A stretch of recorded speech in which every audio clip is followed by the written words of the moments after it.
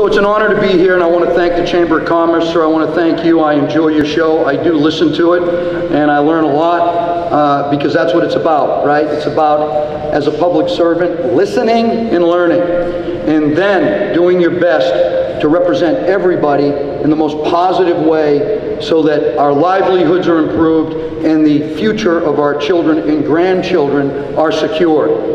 And I believe that there's three huge problems that are interfering with our livelihood today, as well as the future of our children and grandchildren. And as I have been campaigning for 2 years in this state, over 2 years now, in every town and city in this state, multiple times, doing over 50 town halls, 4 town halls since the primary election, I have found the three problems by listening and learning and observing. Inflation, inflation, inflation. That's the problem. And that problem has been created by the failed policies, energy policies of Joe Biden. And my opponent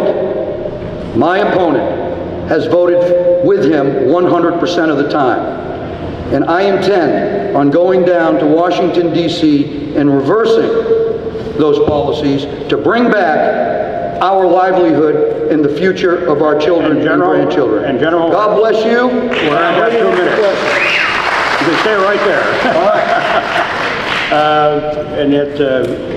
Whenever we go over 2 minutes, I'll say, and to the end of your sentence. Yes, sir. You got it. Okay. Let's jump right into the questions. Question 1. Inflation, which you just spoke to, will be asked by panelist Matt Burdett. Matt? Yes, sir. Inflation is obviously at the top of voters' minds as we head in toward the November 8th midterm election. The country has not seen numbers this high in 40 years, and inflation is hitting New Hampshire businesses especially hard. A two-part question. What do you think about the Inflation Reduction Act signed into law in August, and will it actually reduce inflation? And what else can the federal government do to reduce inflation? Well, I have renamed the Inflation Reduction Act the IRS Expansion Act. 87,000 agents at the expense of everything else going on, targeting Americans and granted staters that make less than $100,000. It's not an Inflation Reduction Act because every aspect of our society, energy and taxes for middle class, go up. They go up. 20 million for people that make under $100,000. That was what I read today. That's unacceptable. It's not an Inflation Reduction Act. It's an act that creates debt burdening on granted staters and Americans, and it's absolutely unacceptable. And where we got there and how we got there was because we reversed sound energy policies of the previous administration. That is why we have inflation, inflation, and inflation. Whole goods just went up today. Gas just went up today. Men and women, moms and dads, retirees are now being forced to choose between heating and eating. It's unacceptable. I was just up in Twin Mountain yesterday talking to a family who just lost their home. Them and their 3 children had to move into a 3-room apartment, forced out of their home because they can't afford it anymore. They could afford it 2 years ago. Looking at her eyes, watching them well up with water, trying to figure out how they're going to feed their children, it's unacceptable. And that has been brought to us by Joe Biden with the full support of Senator Hassan. We need to reverse this. We need to stop the out-of-control spending. That's the problem. And that's how we get to a solution. And that's the end of the sentence, right on time. Okay. General, question number 2, workforce housing, will be asked by panelist Lucille Jordan. We are hearing a lot from our businesses in recent months about the rising cost of rent in the state and the near impossibility for renters to find available housing. Vacancy rates are as low as 0.5%. What is the federal government's responsibility to incentivize workforce housing in New Hampshire? Well, first and foremost, it's to reverse our energy policies so that we can bring down inflation and bring up opportunity. The federal government needs to get out of the state's way so the states can freely, without over-regulation, bring in other companies that's going to create a workforce, and it's going to create the demand necessary and the money necessary for people to build rentals, for people to build homes. You know, right now, my family is no different than any other family that I talk to, or most families that I talk to in New Hampshire. My son is 27 years old. He owns his own business. He's very successful. He can't afford health care, so he's not under any health care. That's terrible.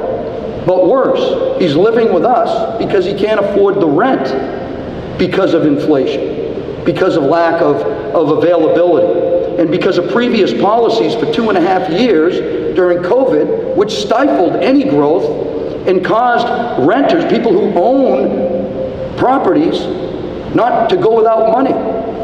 And then we turn around and we get rid of that policy and we force people out of their homes because they can't afford it anymore.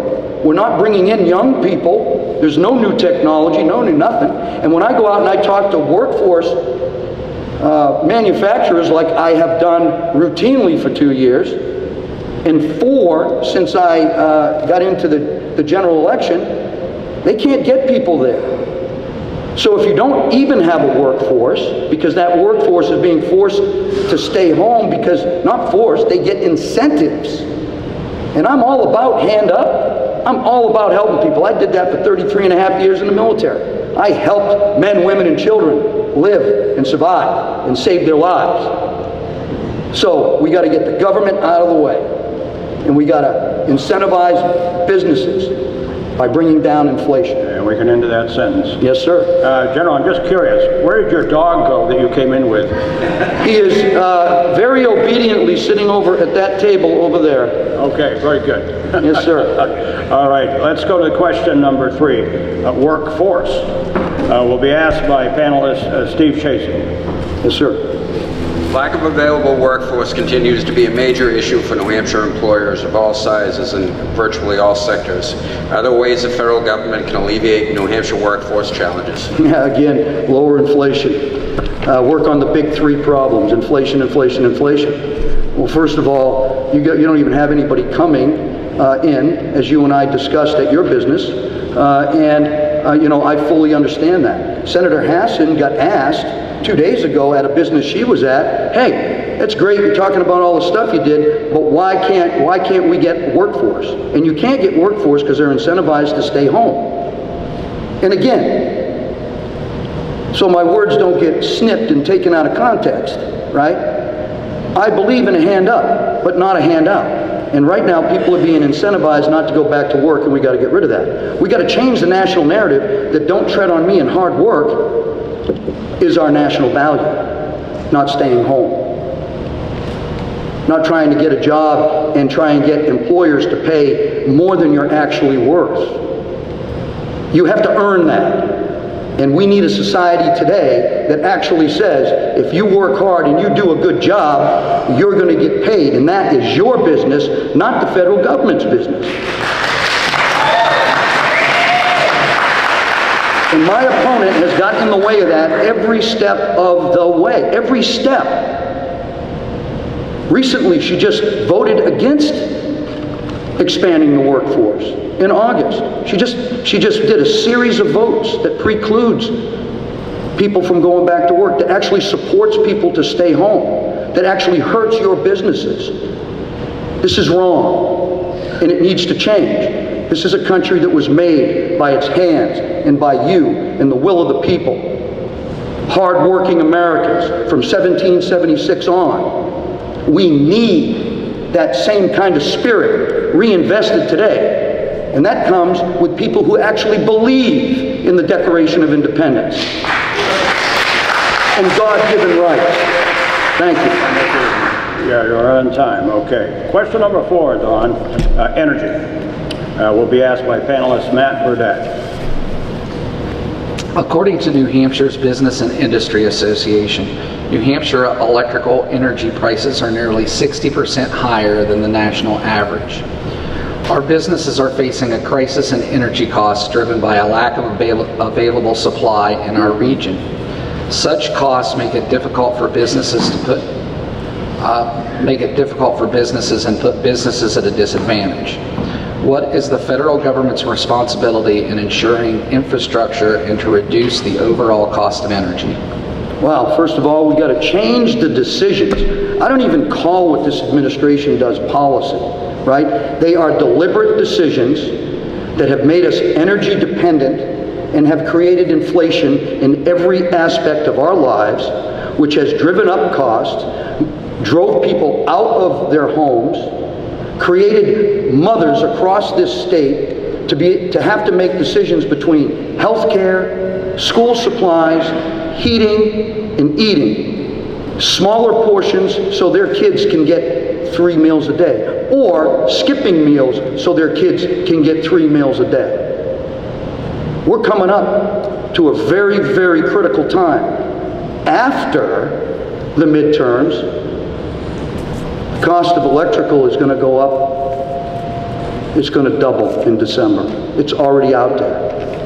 Unless we do something about it on November 8th. Unless we say enough is enough, right? Your policies, your decisions, your voting. See, this is the biggest problem. We reverse the energy problem we have.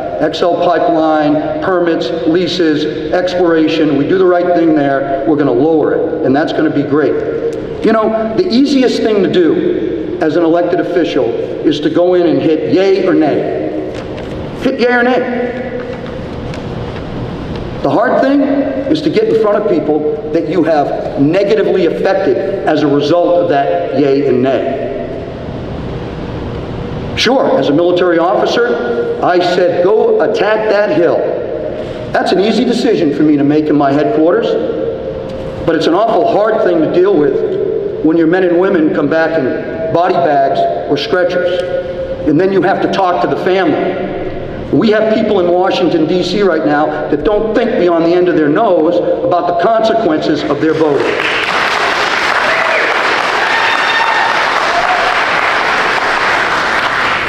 And this question, Don, is dear to the hearts of many here in Nashua. It's rail. Will be asked by panelist Lucille Jordan. Thank you. Expanded rail is on the minds of New Hampshire businesses as a means to bring more workforce into the state each day. A rail study is to come out in January. Do you support rail expansion in New Hampshire, and do you see a path for the federal government to fund expanded rail? How will you ensure federal funding to bring rail to New Hampshire happens? So, pure and simple and straightforward. The study comes out in January. I am undecided about this issue. But what I am very concerned about is everywhere else in this country they have done it, and the federal government has gotten involved, it has caused the taxpayers to pay significantly more money for a failed rail system. So we need to listen to people, and I will do that. I will have town halls and I'll listen to people. And if the federal government can help in a way that doesn't cause problems, because I believe that the federal government, every time they get involved in something, there is a better than 99% chance they're going to cause you big problems. This is an issue for the state. This is an issue for Granite Staters. This is an issue for the men and women that I'm looking around here that serve in our legislature, and the ones that are running that want to serve that are in here. And you got to decide, but remember, you are still paying for failed rail in New Mexico, failed rail in California, failed rail in Ohio, for the same reasons. It didn't work. And all of the bills, after it was built and everybody made their money, the people got stuck with higher taxes and paying the bill. That's what we have to be responsible about, and that's what I will do. Thank you. Okay. Question Question number 6, the final question in this series of questions, Don. U.S. borders will be asked by panelist Steve Chasey. Migration across U.S. borders with Mexico and Canada, especially the United States-Mexico border, continues to be an issue that looks for a workable solution. While the borders differ significantly because of our long, close economic ties with Canada and the difference in numbers, there is migration across both borders. What is your position on fixing the broken immigration system, and what actions as our New Hampshire representative in the federal government will you take to fix this broken system?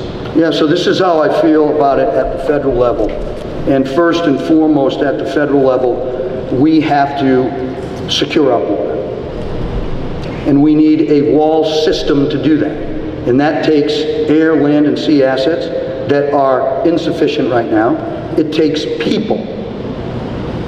And that's inefficient right now. But we're certainly going to get 87,000 more IRS agents now, aren't we? And Senator Hassan just voted against nixing that and sending the number of personnel and the $80 billion to the Border Patrol so that they could do their job better.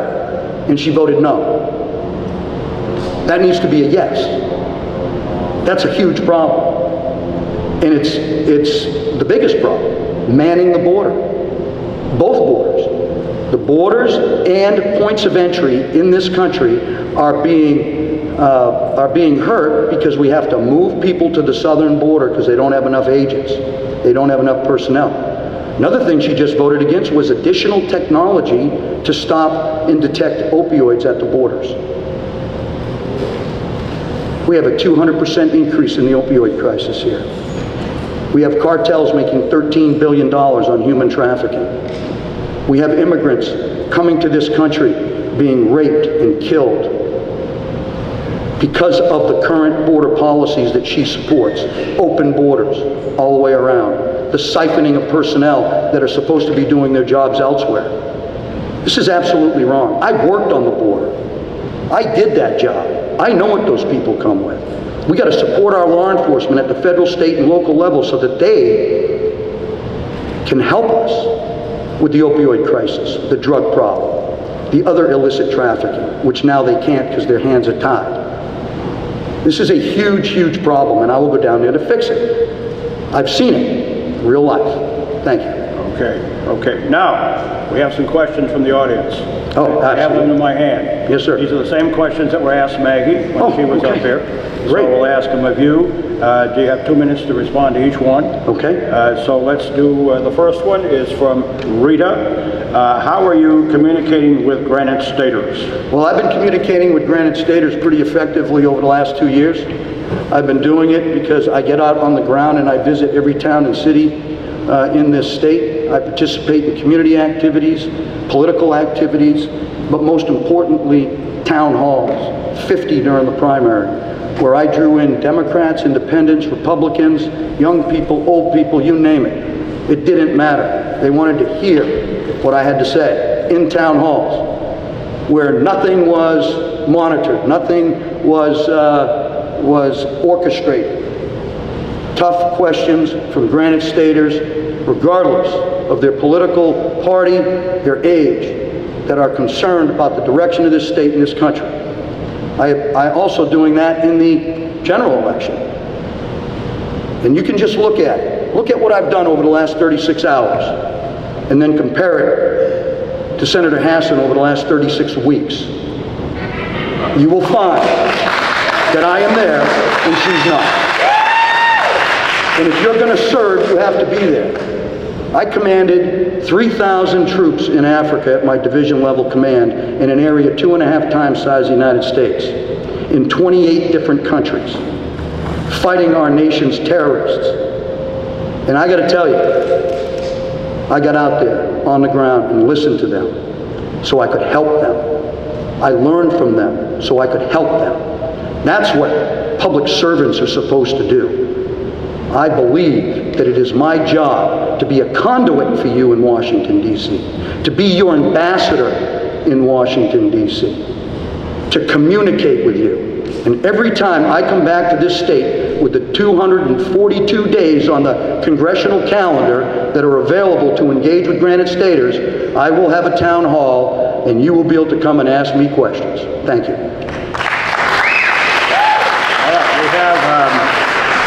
This question is from Charlie, and it's twofold. What is your stand on climate and on abortion? Okay, great. Climate. So, hey, listen, I am a huge protector of the environment. I had to do it for 33 and a half years in the military.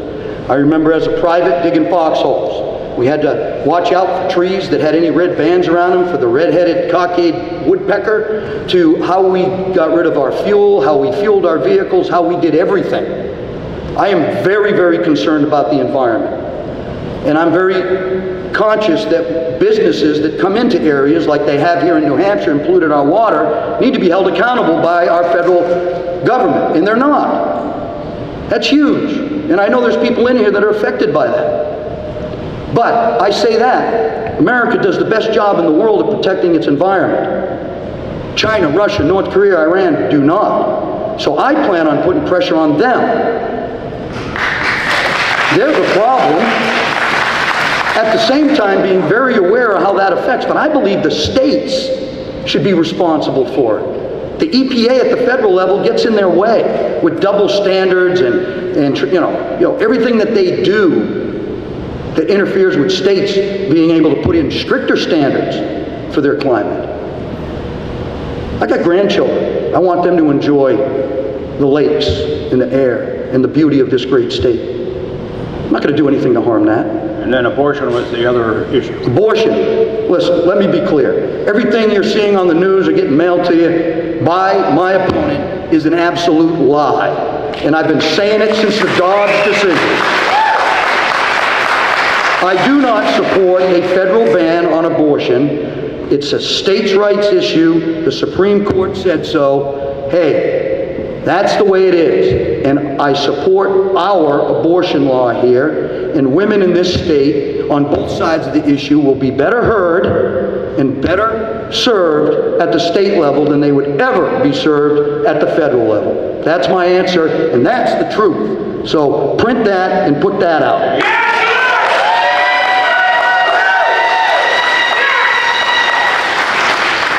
Now, from Ted, the question is, what is the most pressing issue for you, if you were to go to the Senate, to deal with in the next session of Congress? Let's see. I'm not even sure what I'm going to say can be dealt with in one 6-year period because of what's been done to us over the last 2.5 years. You know, we have a saying in the military, it takes 2 to 3 times longer to fix something that you break. It's even harder at the government level, and they've broken our energy and system. They've broken it. They've broken our border system, created high crime, opioid crisis. It's unbelievable what they have done. It's incredible the amount of damage that's been done. But if you're not going to go down there as an elected official to get your arms around inflation, and return the standard of living to Granite Staters and Americans that they had 2.5 years ago, then you're going down there for the wrong reasons. I need to serve you in that capacity. Be your conduit to change. Be your ambassador. Turn this around from focusing on Washington, D.C. and being a senator in Washington, D.C. to focusing on being a senator from the state of New Hampshire. That's important. But inflation, reversing the energy crisis, stopping the out-of-control spending, and let me tell you what she just voted against in August. She voted against a bill that would have stopped spending until we got inflation under control. Did you hear that? Did you also hear that she voted against a bill that would increase energy production? Did you hear that? That's what we need to do. We need to go down there and reverse those things. You know, they started out as executive orders, and now they're being overcome by bills and laws. And we can reverse that with a majority. Thank you. All right. Those are the same 3 questions. questions that we asked Maggie that we've asked you, and so we're at the end of the audience asking questions. At this point, Don, you now have 2 minutes for your closing comments. Thank you, and thank you for the questions. Thank you, panel. That was excellent. Listen, my heart hurts. There are many people in here that don't know me, that judge me purely because of 33 years of service, and think that I'm a heartless general who stands at the position of attention and follows orders, and has no humanity, and no compassion, and no empathy. For those of you that do know me, know that that's not Don Bolduc. That Don Bolduc loves America, and he loves Americans, and he loves Granite Staters. And he will do anything he can to help people. During the COVID crisis, my wife and I volunteered in Manchester to deliver Meals on Wheels because they couldn't find drivers to do so.